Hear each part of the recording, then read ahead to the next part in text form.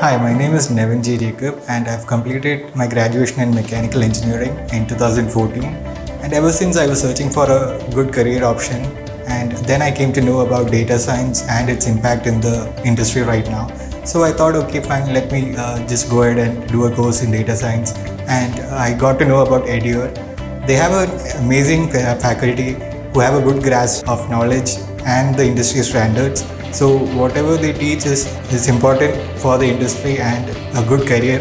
I'm currently working in Applexus Technologies as an SAP Consultant, and I was able to get this job because of the placement cell in Edure, and they helped me a lot in preparing for the interviews and also arranged this interview for me, and that was a great help, and this is a great career choice for me right now. So for every student who is aspiring to become a data scientist, I would suggest that you do a course in Python and machine learning as well, because the impact that these courses have in today's industry is very large, and you can easily find a job with a high paying salary.